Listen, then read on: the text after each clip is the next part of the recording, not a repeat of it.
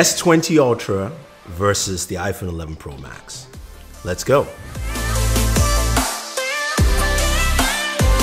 So the rumors are true, the S20 Ultra packs a ton of features. This device is a behemoth, but how does it stack up against the iPhone 11 Pro Max?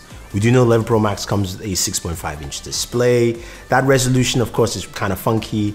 Galaxy, of course, comes with one of the best displays in the market, and the S20 Ultra is no slouch. At 6.9 inches, it is a lovely display, 2K resolution. You've also got 120 Hz refresh rates, but that's at 1080p. Plus, this device itself has touch sampling of 240 Hz, so which means when you're gaming, like I will be, and you see that in our next video, this thing is truly smooth and amazing. Now, in terms of internals, this is powered by the Snapdragon 865 processor. We've seen that this processor can shoot in 8K, and yes, this device can. We'll get to that in a second. But the 865 processor promises a lot of fun features, especially for gaming.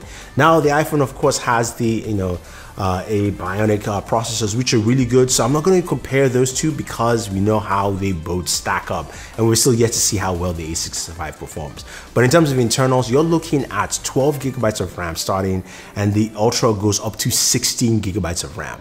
But in terms of storage though, this is where it beats the iPhone. iPhone starts at 64. This starts at 128. We'll go next level up to 512. And you can expand it with a 1 terabyte SD card because it still has an SD card slot in here. So that part is really cool. Now, when we flip devices to the back, this is where you guys are waiting for. Now, the iPhone has a triple camera setup. We know that. It looks pretty nice. It's 12 megapixels. And of course, now you can shoot with multiple cameras at the same time with that, of course, third-party app. But the iPhone is well known for its cameras taking great low light photos, as well as also video. Now, the S20 Ultra comes in with a triple camera setup. First, it has a 108 megapixel main sensor. This is a massive sensor in here. And this sensor gives you a ton of features. So the S20 Ultra gives you 3 times more low light capability than the S10 because, of course, of the nano binding of all the pixels. You've got multi-ISO composition. So there are a ton of things that it actually does. We'll have to see that when we do the camera test.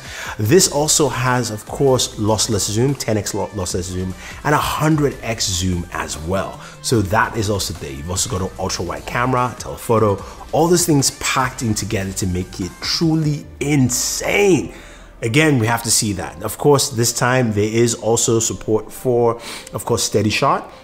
But steady shot has been improved to support both axes, not just, y-axis, but x-axis as well. And this device also shoots at 8K 24 frames per second, and it shoots all cameras on the Galaxy S20, just like the iPhone 11 Pro Max shoots at 4K 60 frames per second. So you still have that ability of 4K 60, but you can bump up to 8K 24 if you need to on the Galaxy S20 Ultra. Now, another cool feature is something called single take. Single take allows you to take one photo or one shot and capture photo in either ultra wide, telephoto, wide, video, basically taking shots in every single camera possibility you need. So you snap one shot, you can get a little video and an ultra wide at the same time and decide what you want to share on social media. I think that aspect is really cool. Now, you've also got a 5,000 milliamp battery in here compared to the 3,900 milliamp. Now, the iPhone battery life is pretty good, but this should really boost the Galaxy S20 Ultra up there. This, of course, supports 25-watt charging that Samsung has, or the 45-watt charger as well.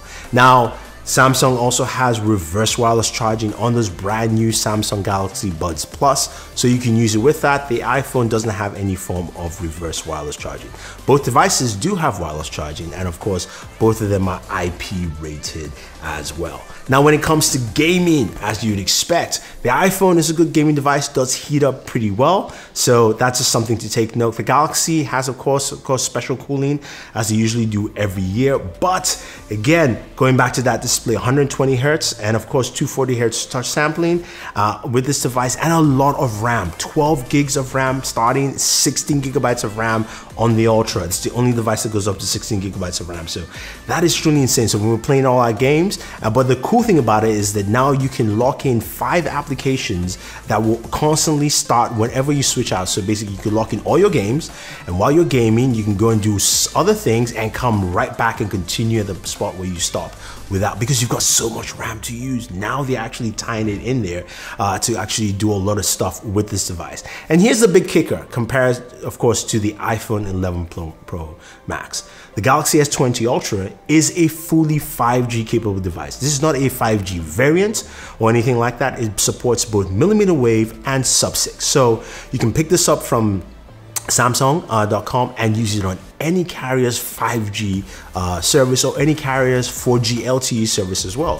So you don't have to buy a special version of the Galaxy S20 Ultra. You just have to buy the Galaxy S20 Ultra, and it does. Well, of course, the iPhone 11 Pro Max doesn't have 5G, or there is no 5G variant for this device yet. So there you have it, guys. That is the battle between these two juggernauts. The Ultra looks like a complete beast, and you're thinking, how much is pricing? Well, the Galaxy S20 Ultra starts at $1399, and I'm not sure how it moves up in price, but that's what it is. But it does come with a ton of features in there, and it is a 5G device. Let me know what you think, and also what kind of videos you'd like to see. I'll be doing my gaming video. I'll also be doing some more videos on the camera itself. We'll do a camera walkthrough for you guys. But if there's anything you want to see, leave your thoughts down below. Don't forget to like, share, subscribe, and always enjoy your entertainment.